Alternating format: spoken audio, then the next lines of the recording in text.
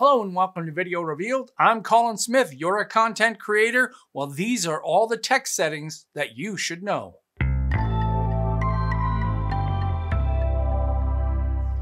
One of the great things about working in Adobe applications is how many of them share the same text settings, same type settings, kerning, leading, justification, and all of those things.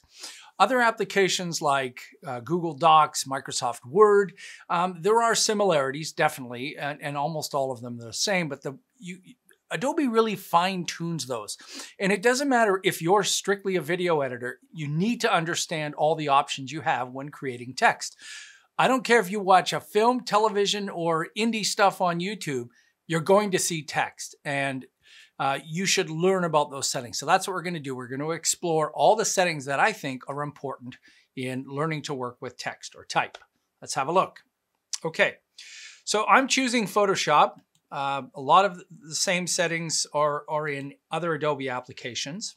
And I'm just going to click with my type tool and start typing. And let me just change the color of this so we can see it.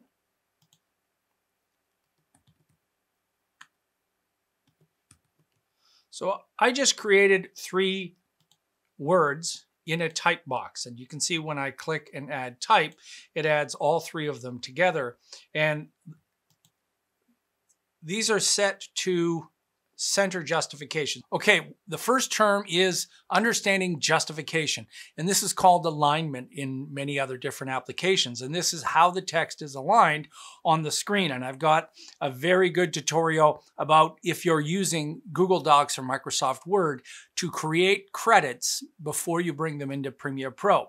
So you have 3 options. Generally speaking, I mean, this is Photoshop.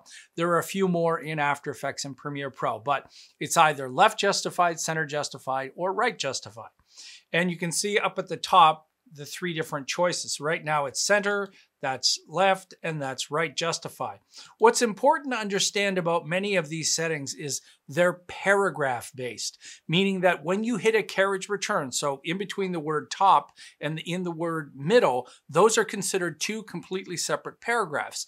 So if I just place my cursor in the middle where it says middle and choose left justify, that means the middle word is left justified, the top is center justified, and the bottom is also center justified. You would never want to do this. I just want to alert you to the fact that when you are changing paragraph settings, you need to select all of the paragraphs. So let me select that all again, and I'm going to choose right justified.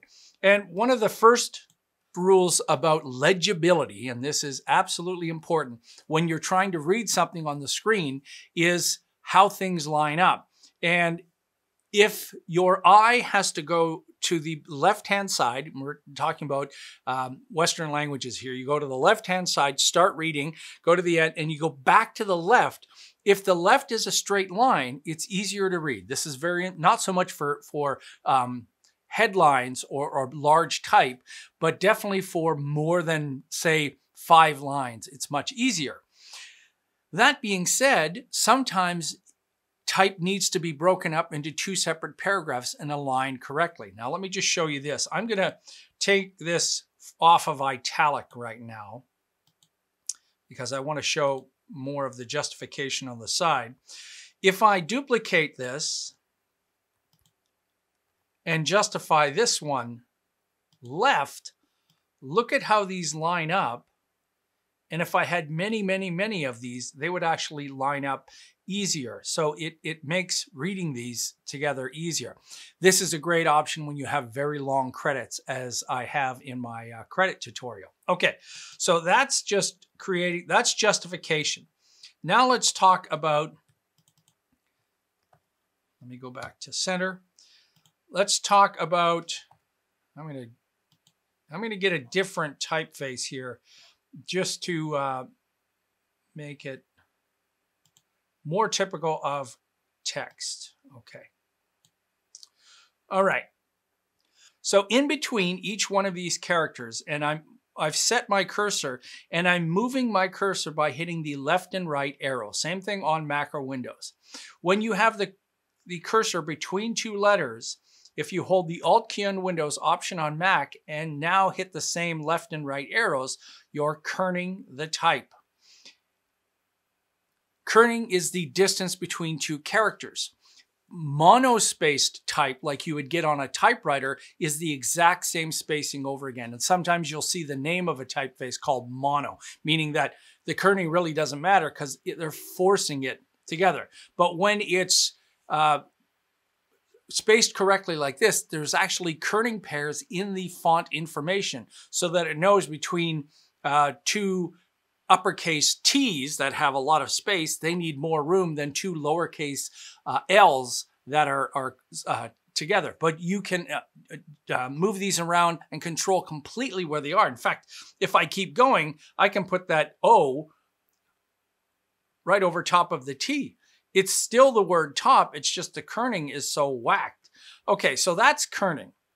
And if you want to see the controls for this, the controls on the right-hand side are in these pop-ups. In Photoshop, this button also brings them up so that you can see them. So while I'm kerning this, you can see that value directly in there. You can use that pop-up value. You can also click and drag that number and move that around. Okay. Now, if you have a word selected or multiple words selected, hold the same Alt on Windows, Option on Mac, and now move left and right, you're changing the tracking. You can have tracking and kerning in the same word. Tracking is cool. In After Effects, you can actually animate tracking, and you've seen this a million times in titles where it will start normally spaced and then the title will track wider, wider, wider. It's a very, very cool, slick effect.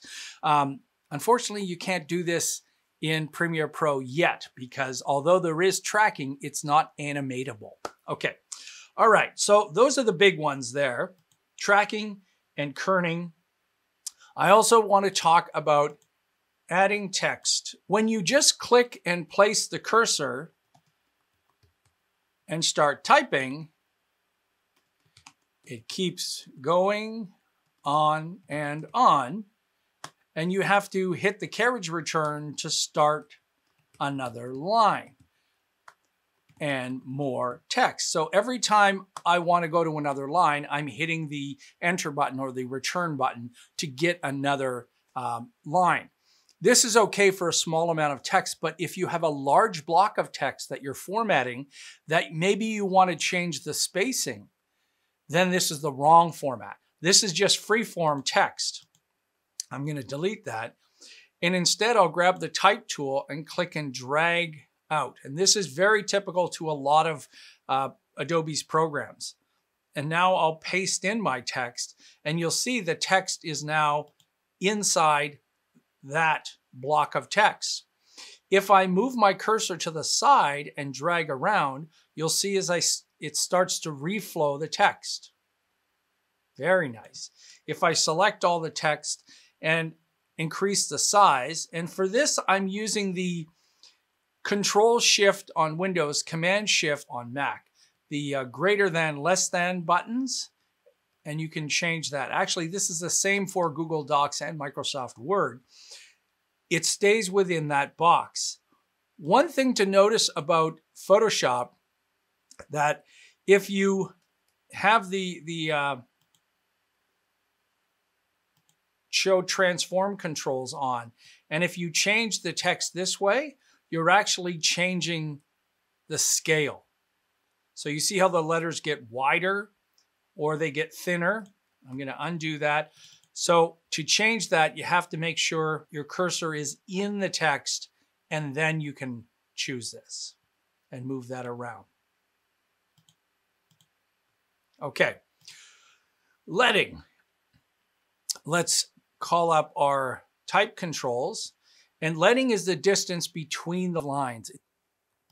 This might be called line spacing in other applications. This is also a paragraph format. So right now it's set to auto, which is usually about 120% of the font size. So if your font size is 20 points, then it's going to be 1.2 times that size of spacing. And that's usually a good format. I'll select the text, and you can change the leading by choosing this value, by dragging to the left of this number, or using Alt, down arrow, up arrow on Windows, Option, up arrow, down arrow on Mac.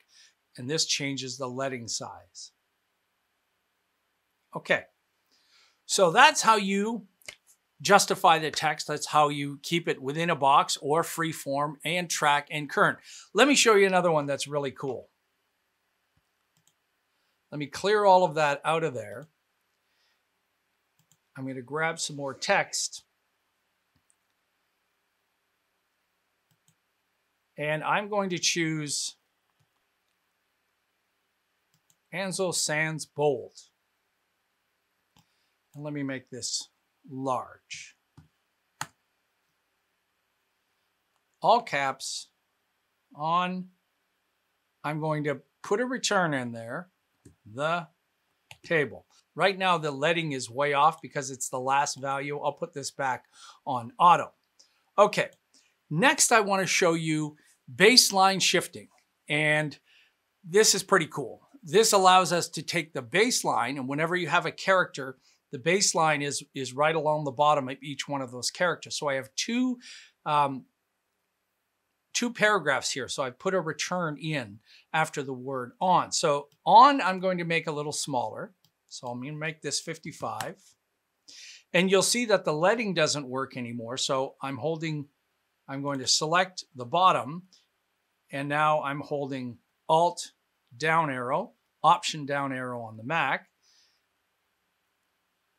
Okay. And if you add Shift to the arrow left and right, you're selecting the type. So now I'm selecting the word table, and I want that much larger.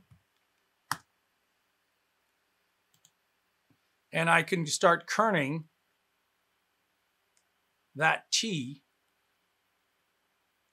move that over, maybe the E a little bit, and the H. And here's baseline shifting. I'm going to select the letter E. I'm going to make this the same as the word the. So I'll make this 80. And it kind of looks sad there. So I'm holding Alt Shift on Windows, Option Shift on Mac, up arrow. Although this looks like leading, it's not. It's baseline shifting. Now I'll move to the left arrow and I'll kern this backwards. Place that in there. Maybe bring it down a little bit. And this whole block of text is one block of text. The word on is smaller. With a return, the word the is larger. Table, T-A-B-L, is larger, and E is the same as the E in the. But it's all together in one using those settings. If I go over those settings, so if I click on the on, you can see there's oops, go all the way up. You can see the type size 55 and the leading's 26. If we go down to the THE, it's 80 with 65 leading. Over to table, 65 points, and 144. And then when we get over to the letter E, that one is 80, and the baseline shifting right there, that number 38 points moves it up. So it's all there together. So just the fonts that I'm using are part of Typekit. And if you're a Creative Cloud user, you have a Typekit account, you should be going there to use them because they're amazing. They're beautiful. I love type foundries. Foundries are the companies that make type. And these are just type nerds where they'll create the best, most gorgeous looking type. And there's longtime companies, they've been around forever. Companies like Emigre, companies like House. Oh yeah, House fonts are crazy. And Paratype and P22 Type Foundry. These are really great foundries, and many others. Those are just a few that I've picked out. But you should be checking out all the stuff here on Typekit and use that not just in Photoshop, but you can use this in any application you're running on your computer. You can use these type fonts because they load into your system. And you get 100 fonts that you can load at any one time as part of your Creative Cloud account. So those are some essential type controls that I really believe are important to understand, because maybe you're creating a project and you're sending it out and there is someone who understands type on the other end, and they ask you to change the leading. And instead of you Googling the leading and understand, boom, you already know what the leading is and you know how to control it and change it and the exact number to reuse. All right. If you're new to Video Revealed and you found this informative, please take a moment and subscribe. If you want to support us some more, you can do that through PayPal. There's a link in the description on the front of the page, one-time donation or a monthly donation like our many PayPal supporters who we love deeply. Thank you so much for helping us out. Till next time, I'm Colin Smith, and it's my job to get you and your type looking